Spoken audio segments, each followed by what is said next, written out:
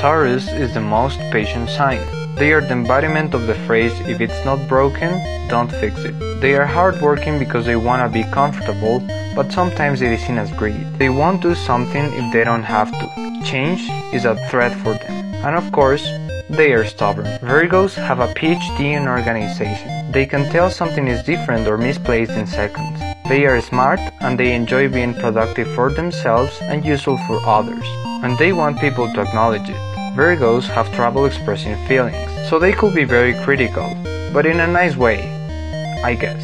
Capricorns are born as adults and they expect the same level of maturity from people. They are awkward to show feelings, and when you tell them you love them, they'll probably reply, I know. They prefer to be alone instead of having people with low IQ around. They crave for success and they have enough discipline to achieve what they want. That's all for part 4. Thank you for watching.